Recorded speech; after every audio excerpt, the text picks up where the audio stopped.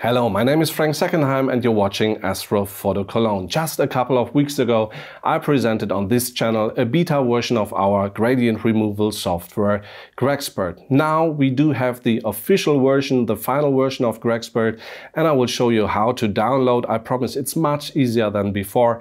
And also, a nice guy wrote a little script for the software PixInsight, and I will show you how to install the script in PixInsight and use GraXpert directly out of PixInsight. Have fun!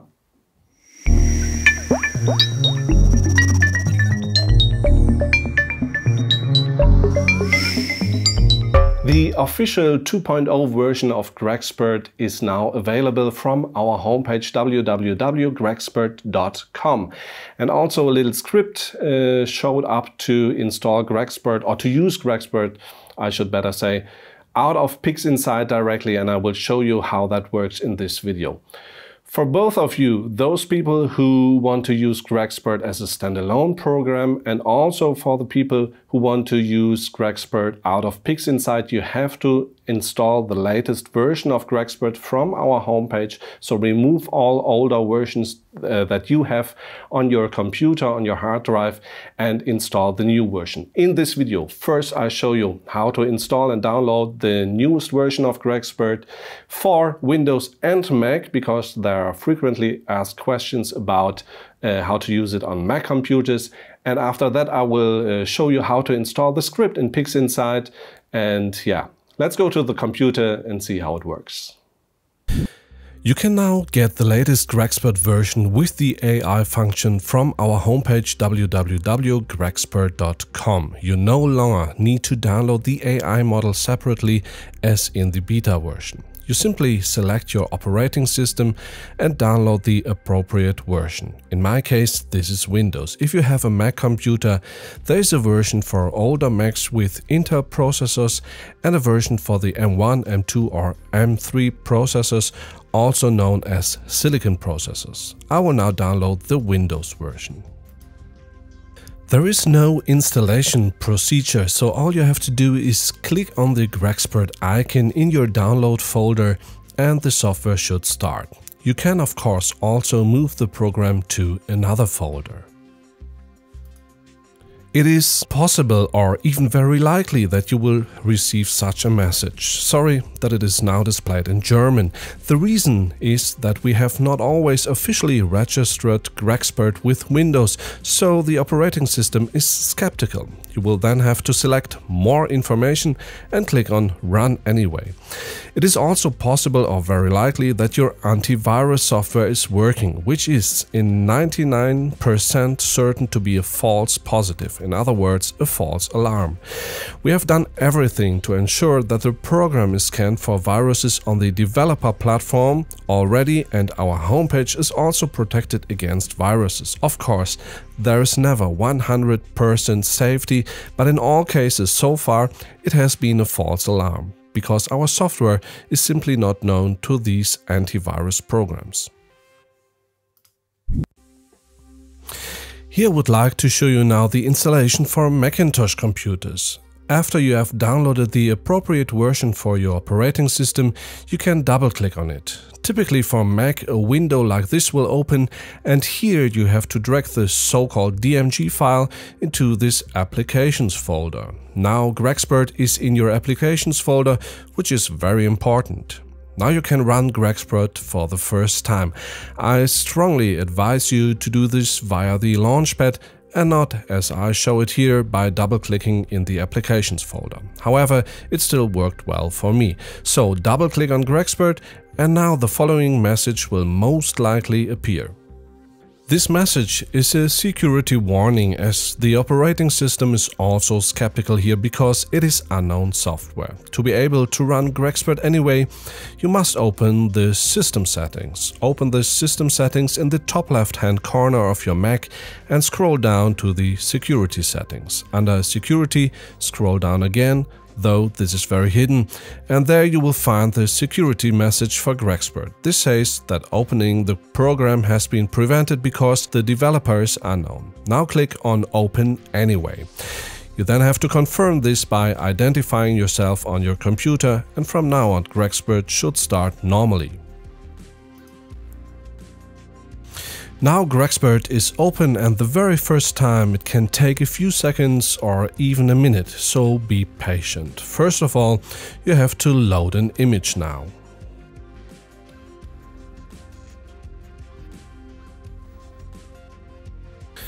The first thing I do is I choose an appropriate stretch factor. Here's another note, because it's so often done wrong. It is very important that you first remove stacking edges from the images by cropping the images appropriately. This is important with conventional methods for gradient removal, and even more important with the AI method. If you don't do this, the AI will give you a very bad result. That's why we built in a crop tool, and it's very easy to use, as you can see here. Please be sure to follow this advice.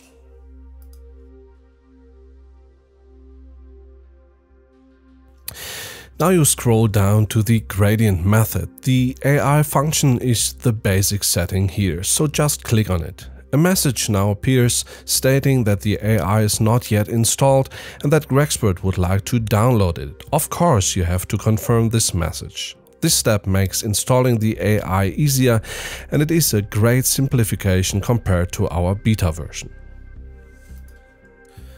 A progress bar will now appear showing that the AI is being loaded, and then it will be started. You must have done this step once before you can use GraXpert in PixInsight.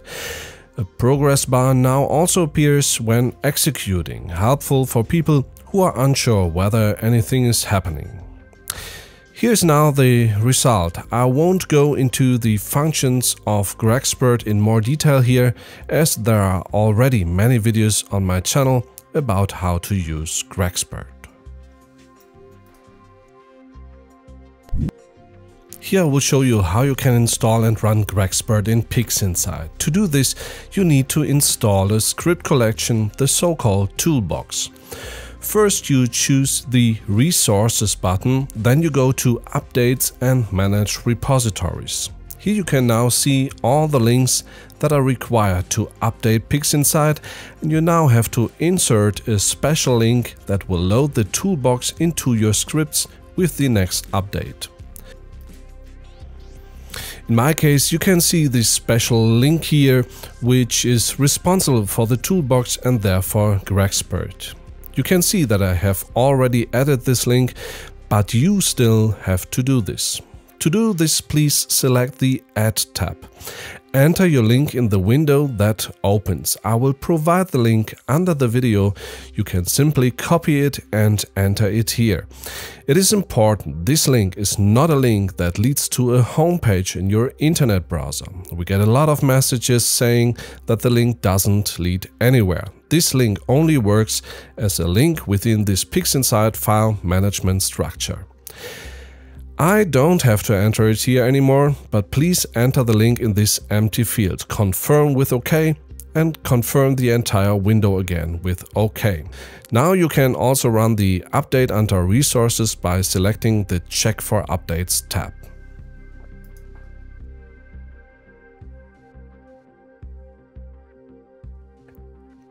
Now you can confirm that you want to carry out the update. You will then be asked to close PixInsight and restart it. And you have to confirm something a few more times, but then you've done it. When PixInsight opens again, you go to Scripts. There you will find the toolbox further down, and within the toolbox you will find GraXpert finally.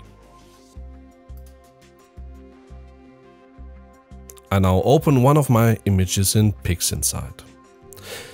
Next I open the screen transfer function so we can see something. And as you can see, this image still has stacking edges, and as I said, it is extremely important to remove them. So I open the crop tool and crop the image generously.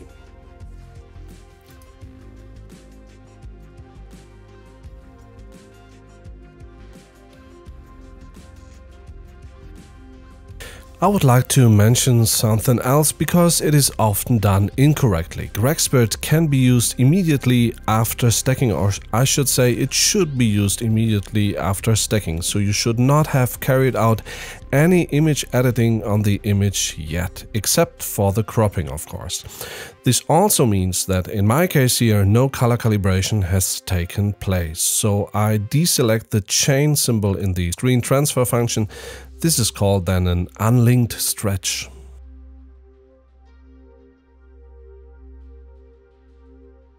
Now we are finally using GraXpert for the first time. However, you still have to do something. If you open the GraXpert script for the first time, please click once on the tool symbol. You now have to navigate to where the GraXpert software is located, in my case to the download folder. This path must be confirmed once before you can start GraXpert. There are only two setting options in this script. You can choose between subtraction and division. The default setting, however, is subtraction.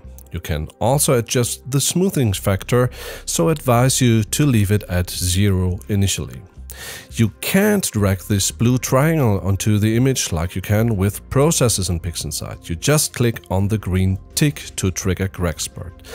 The blue triangle, however, on the other hand, is used to drag the GraXpert process onto the desktop. There, the script can be used with a process container, for example, or you can use the script in an image container. This might be useful if you have taken photos of the same object with multiple filters. This could also provide an opportunity for batch processing for comet photographers, for example. One last thing, the script automatically runs an unlinked stretch when it's finished, so there's no need to run the SDF again.